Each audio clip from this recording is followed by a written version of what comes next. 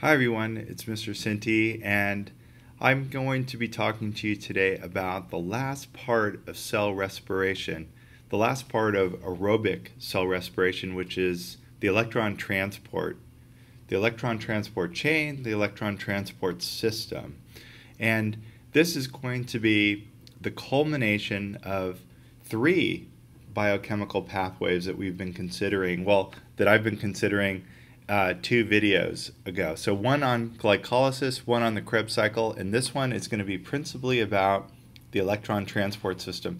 So let's jump right into that. So respiration involves three metabolic reactions: glycolysis, Krebs, and the electron transport system. And as you can see here, glycolysis is occurring in the cytoplasm, the Krebs cycle is occurring in the mitochondrial matrix, and the electron transport chain is going to occur in the inner membrane inside the mitochondria. And so the electron transport chain is associated with the oxidative phosphorylation, or a massive amount of production of ATP.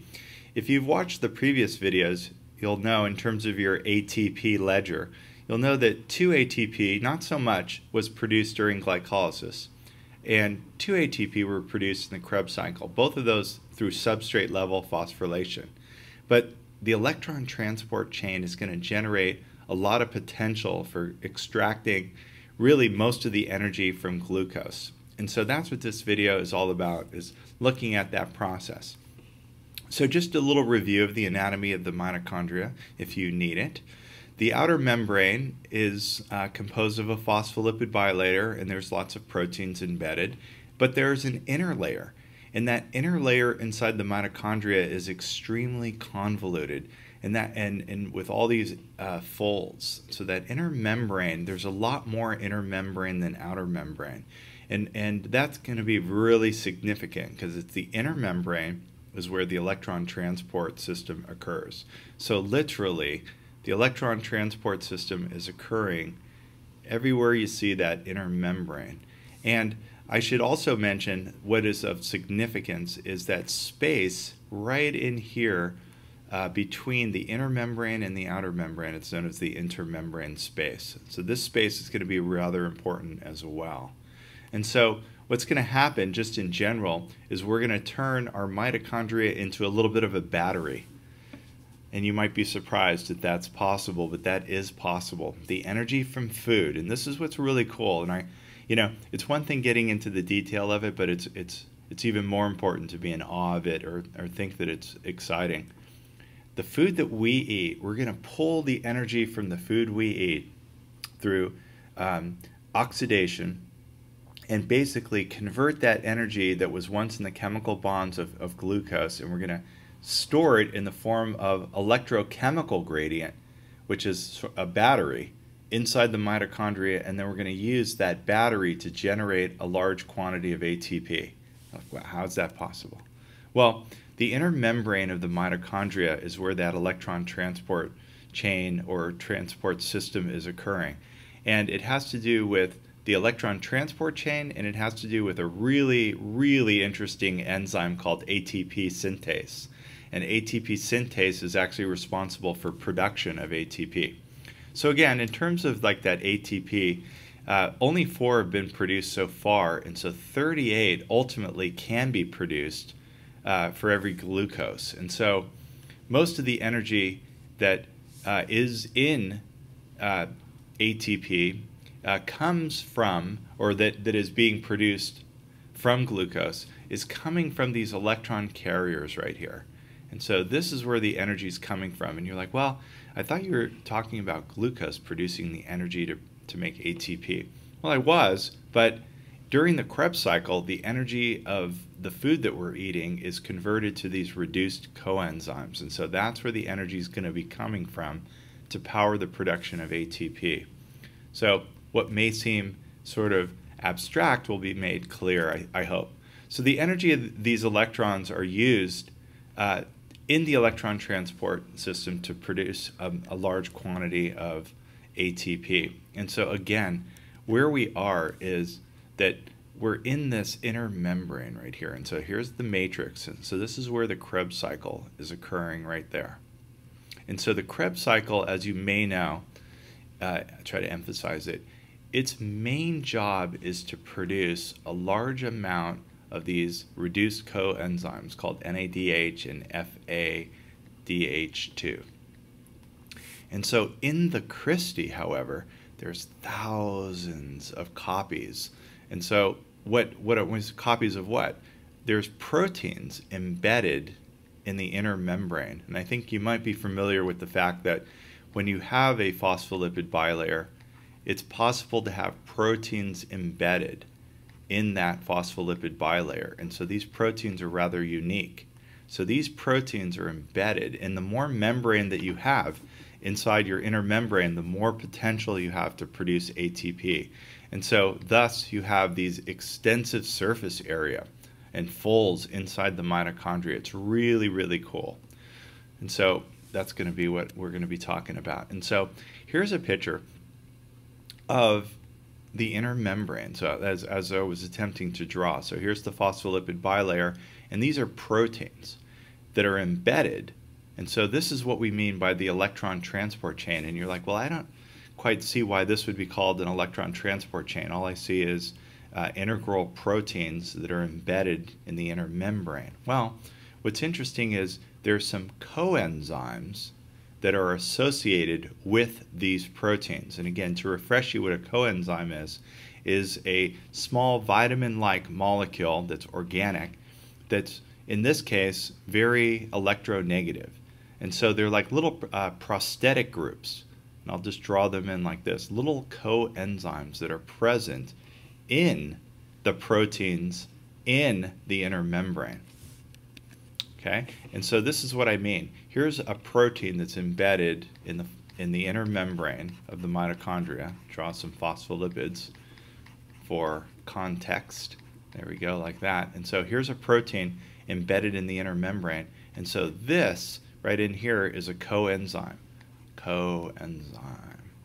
And a coenzyme is going to be really important in this conversation because being that it's electronegative, it's capable of causing a substrate to lose electrons.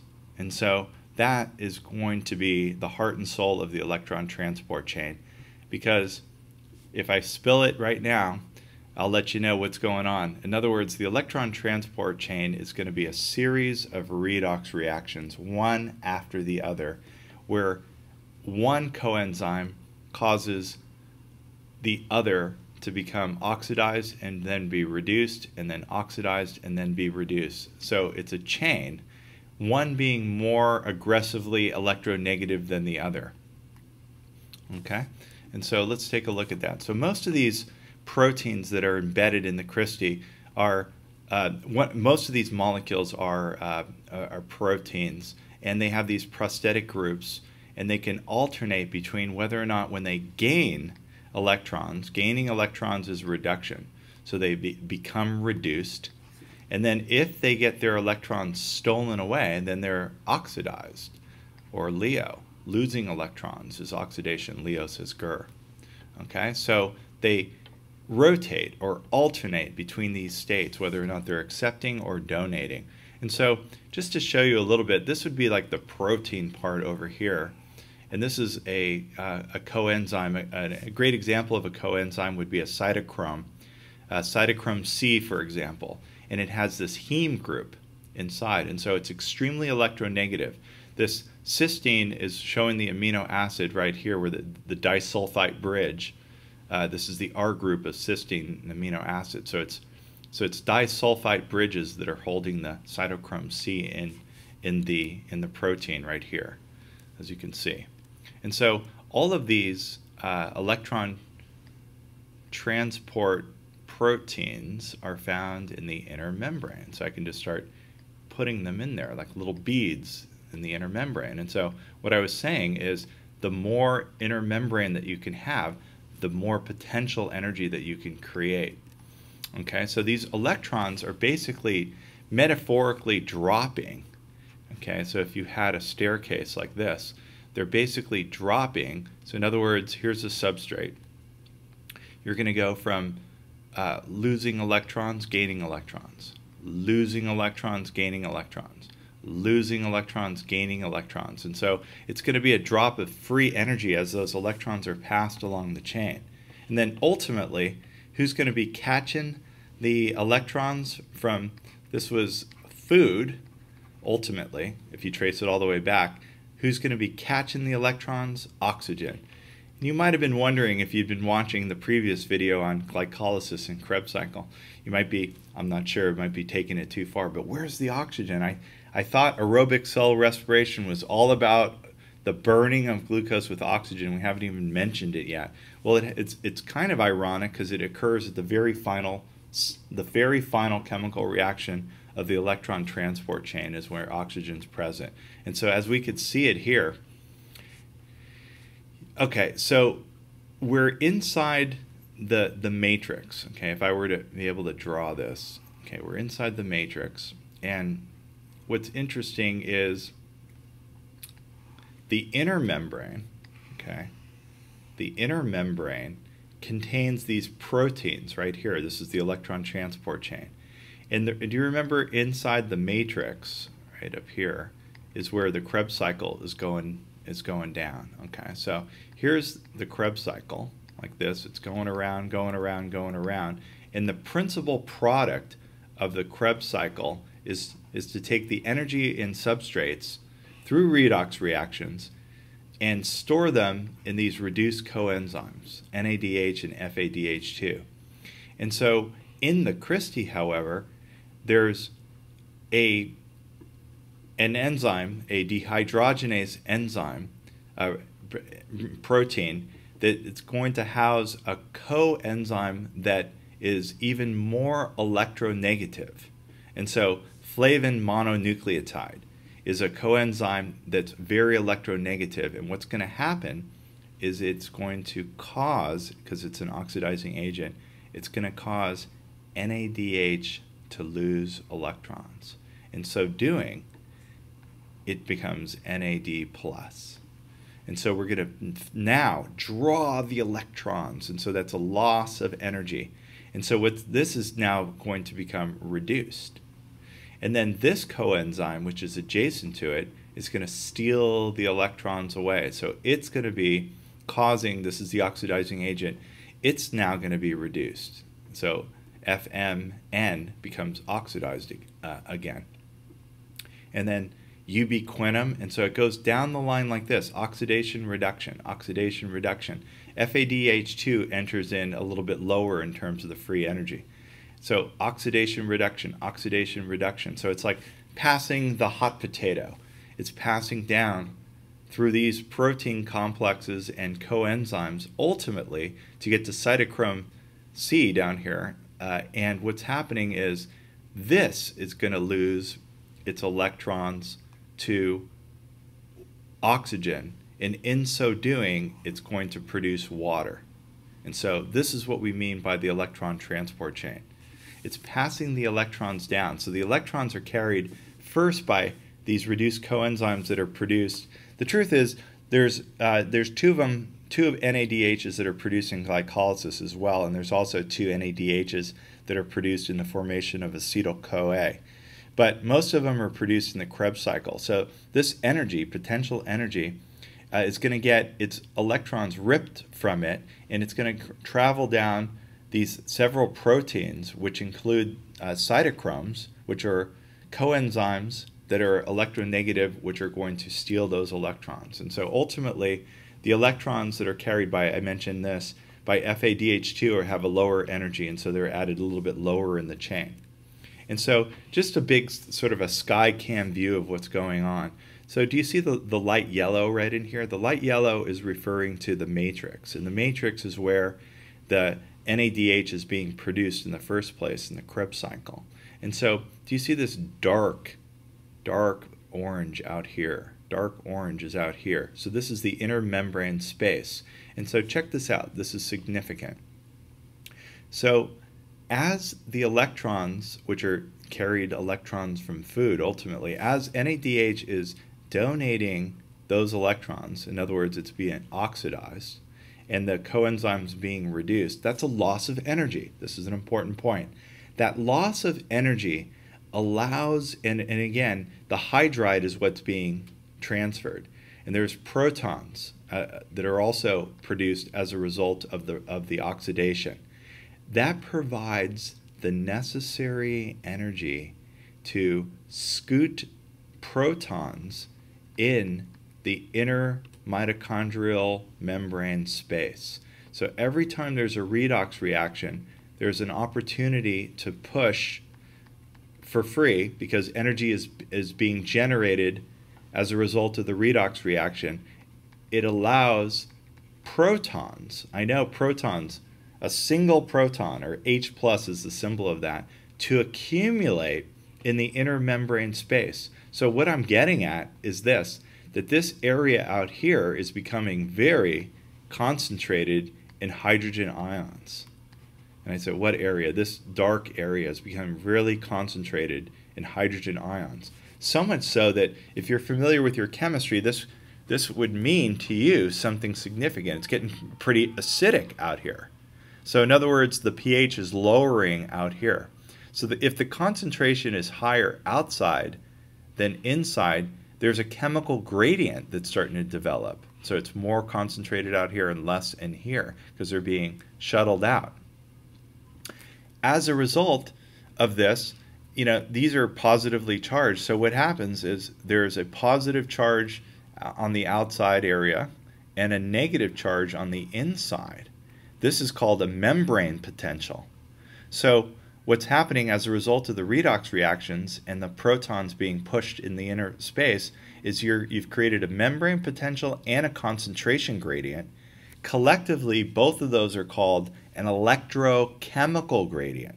And so you've created a battery. The mitochondria is now a battery. You're like, battery? Like, why don't the protons come back in? They cannot come back in because they're ions, and so therefore they're trapped. They don't pass through phospholipid bilayer. They're trapped out there. It's kind of like putting water in the top of a water tower. It's trapping that potential energy. Okay? So that's kind of interesting. I'll get to this concept over here about the generation of ATP in a moment. So what's happening here, just to summarize, is that the electrons from NADH, right over here, NADH, this has energy in the form of electrons. What's going to happen is it's going to be oxidized, and that means losing electrons. And so these coenzymes are going to then be reduced. So they're gaining the electron. And then adjacent to it is another coenzyme, and that's going to cause this coenzyme to be oxidized and then this one reduced. And so that's a transfer of electrons, but it's also a loss of energy. And then ultimately it's going to be passed down to oxygen. And so the electron transport itself doesn't generate any ATP directly. I'll get to what that means in a moment. Its function really is to sort of slowly, like a staircase. So sometimes analogies are like, well, just helping me understand it. But in this case, it's rather significant. The electron transport chain, it attempts to sort of break the free fall of energy. There's too much potential energy in glucose for the cell to cope with it. And so if it's able to release energy step by step by step in the electron transport chain, and it's able to harness that in a more manageable amount, and that's kind of cool. So it's like the electrons are sort of falling down the steps as opposed to dropping something down a big staircase. And so again, back to this picture, this would be like, if I extend this would be the inside. This would be the matrix right in here. Here's the matrix. So the matrix, because of the Krebs cycle, is making lots of NADH. So in this inner membrane space, it's getting really positive, and inside it's getting rather negative. So inside here it's negative, there it's positive. Now all of these protons building up, building up, building up are itching to get back in. And so as it turns out, they can come back in. There is a proton transport protein that will allow protons to diffuse back into the mitochondrial matrix. And in so doing, this is really important, in so doing, when these positive charges travel down this protein, what it does is the positive charges influence the tertiary conformation of this enzyme called ATP synthase. And in so doing, it's pretty cool. When the protons come flowing through, it literally causes the protein to oscillate and move around like a turbine, moving and moving, which generates the kinetic movement energy necessary for the enzyme to grab inorganic phosphate and stick it onto ADP to produce copious amounts of ATP. And we call that oxidative phosphorylation because ultimately what happened was the electron transport chain, as a result of passing the electrons all the way down to oxygen, picks it up and it produces water. So water is a product of the electron transport chain, but it's oxidative. And you need oxygen to drive the electron transport chain. But the electron transport chain doesn't make ATP. It's the accumulation of the protons that flow back into the matrix. This is referred to as the proton motive force that pulls it in. Sometimes it's even referred to as chemiosmosis, because osmosis, everyone's familiar with the movement of water from an area of high concentration to low. So it's a chemical osmosis, the chemiosmosis. It's fun. When you take a look at the mitochondria here, again, let me see if I can animate it. Let's go yellow. So these protons that the proteins that we're discussing in the electron transport chain are located in the inner membrane. So here is a large amount of NADH, and what's happening is the NADH is going to be losing electrons, and then oxidation, reduction, oxidation, reduction, oxidation, reduction. So this is what we mean by the electron transport system, or electron transport chain. As a result of that loss of energy, protons are accumulating here in the inner membrane space. Okay, inner membrane space, lots of protons. So it's getting kind of positive out there, getting kind of negative. So there's a separation of charge, which is generating, and this is referred to as the electrochemical gradient. Sure. And then one of the then I'm going to emphasize it with green. One of the proteins embedded has an enzyme associated with it called ATP synthase. And so as these protons flow back across into the matrix, that generates a motion which will allow ADP to get a phosphate to become ATP. And this is referred to as chemiosmosis, or oxidative phosphorylation, because the electron transport system generates a proton gradient, which then, when it flows back into the matrix, generates the physical energy by spinning the protein around, and therefore allowing ADP to gain ATP. And a major amount, 34 ATP, are produced in this manner. So, when I say really cool, I really mean it. I have a tendency to be prone to hyperbole. Everything to me seems interesting or fascinating. I apologize for this, but this, I think most people would agree, is quite remarkable. Again, I remember studying this when I was an undergraduate at the University of California, Davis.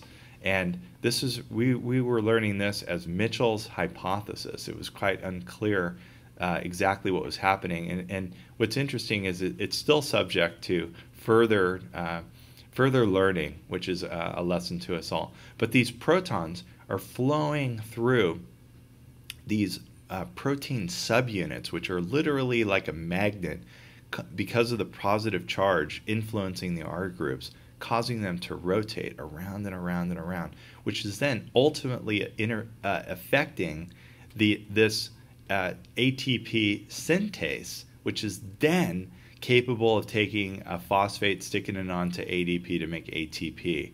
And so it's literally like cruising around. I gotta show you this. Like, I have a little video of that process. You gotta check that out.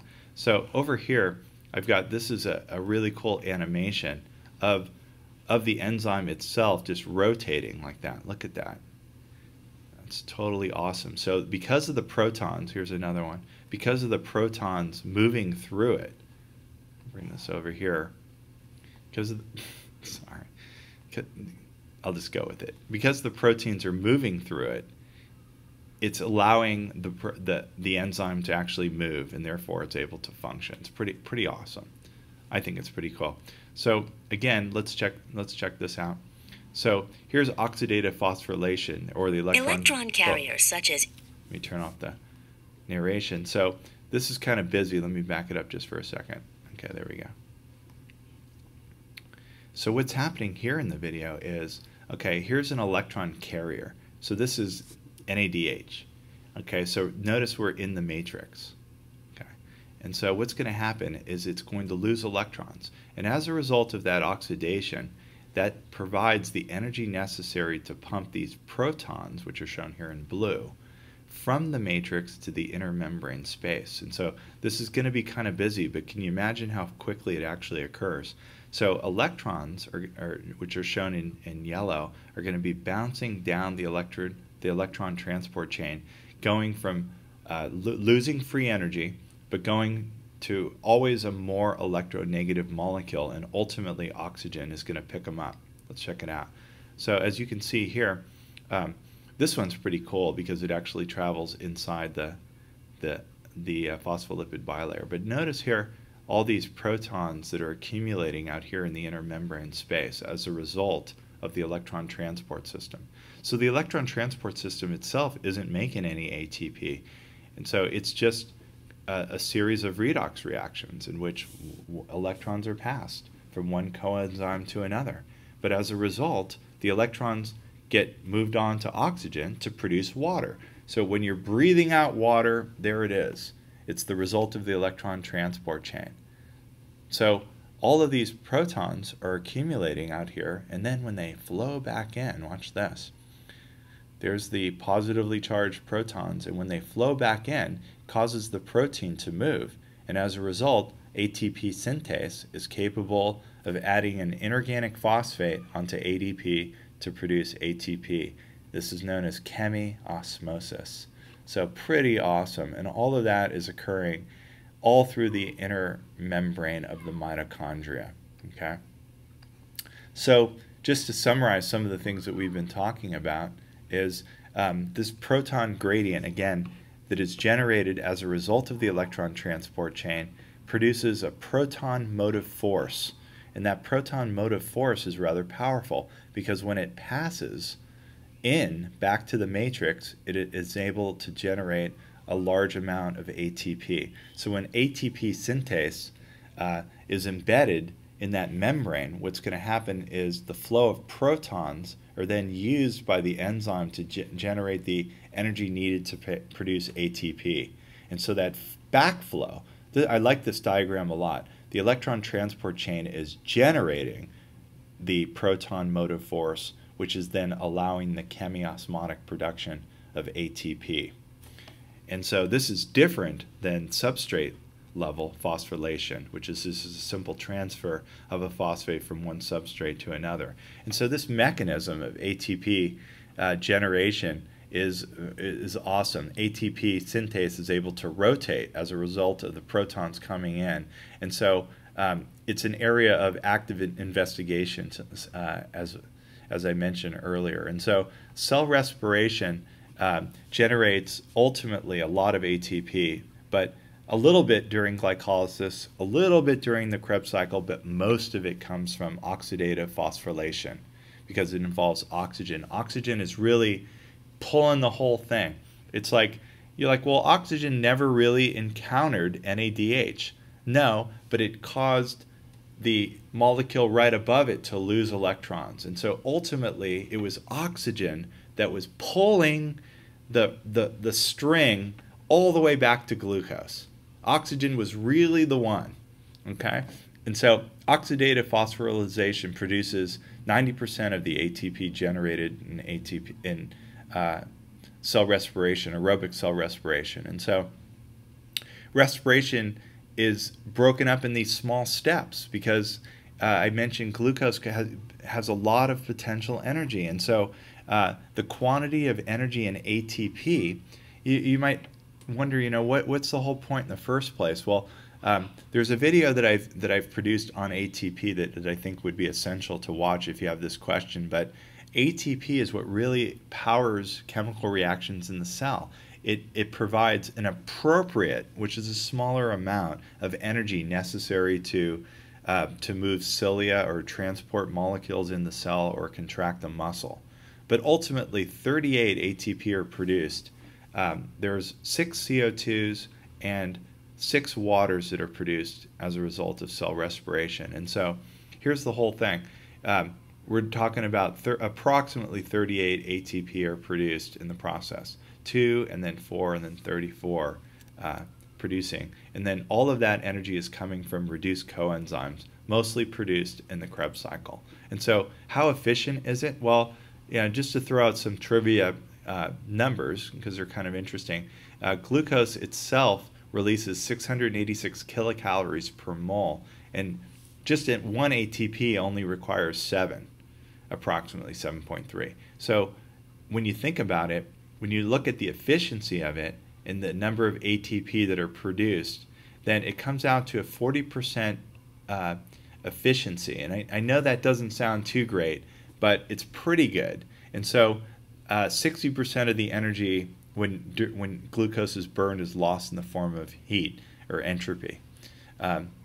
So it's a reminder of how inefficient some things are in terms of like when you're converting from one trophic energy to another, and this ultimately comes down to the reason behind that.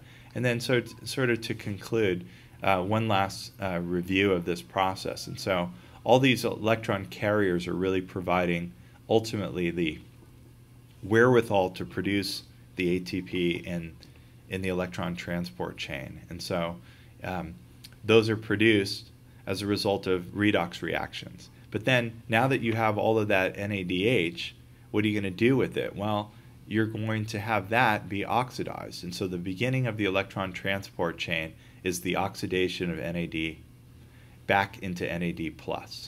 Okay? And so now those electrons get passed on, but the energy is necessary to, again, shuttle those protons into the inner membrane space. So as the electron transport system goes along, the protons are pushed out, and then those electrons unite with unite with oxygen to produce water. And so water is a product of aerobic cellular respiration. So the electron transport chain, and there's a lot of them because there's a lot of inner membrane, generates something called the proton motive force. All those protons out there make it rather acidic. It's rather positive. The inside of the matrix is rather negative. Collectively, this is called an electrochemical gradient. Then the protons move across ATP synthase, which then cause it to move and produce a lot of ATP. And so that production, as a result of the chemiosmotic movement of protons back into the matrix, is known as oxidative phosphorylation, and you produce ultimately 38 ATP. So I hope you enjoyed this discussion of the electron transport chain, which is the third part of aerobic cell respiration. Thanks for watching.